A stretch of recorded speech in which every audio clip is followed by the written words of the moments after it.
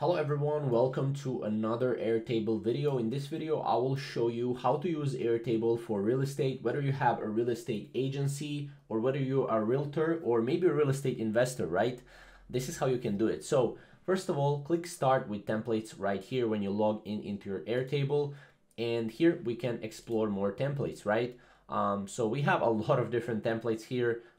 It could be for really anything. So what I will show you real estate templates. So you can go here and just type real estate. As you can see, we have two different templates. We have real estate transaction management. If you're an investor or an agency, you'll pretty much need this, right? Or if you're a real estate agency, you will have real estate marketing management. So let's go and click just one of these. So we can click this one. And as you can see, it will load up the template right here. And this is how it will look like, right? Properties, contacts, right? You have contacts. And then you have interactions, right, with the contacts, right? Okay, you called it, you attended open house, birthday gift, right? All that good stuff. Transactions, right? Which transactions are pending? This is great for real estate agents or real estate agencies as well. So let's click try this template just so I can show you how you can do it. So as you can see, we are here in the real estate transaction management. Okay. Basically what we can do is we can just exit out of it here. And as you can see, this is how it looks. You have contacts, you have interactions, transactions, properties, everything is in one place, which is really great, right? You also have listing agreement here, which you can add, right? You can add it, which is really awesome. But we're going to exit out of it.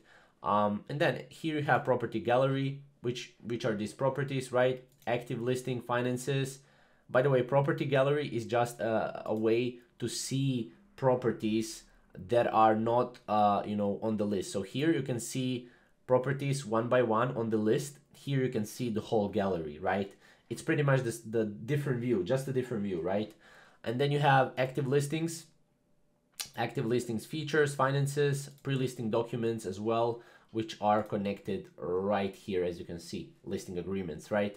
And then listing owners, right? You can add listing owners here. As you can see, find the user by a Gmail. You can add it here as well.